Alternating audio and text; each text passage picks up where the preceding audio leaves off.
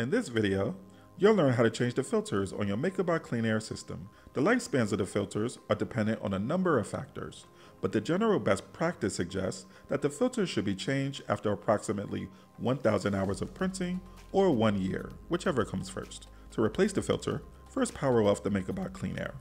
Disconnect the USB cable and the power cable. Once the MakerBot Clean Air is powered off, remove the electronic housing to expose the filters. Remove the used HEPA filter and carbon filter and dispose of them.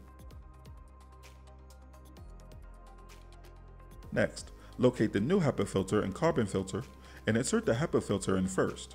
Make sure that the arrow is pointing up. Next, insert the carbon fiber filter directly on top of the HEPA filter.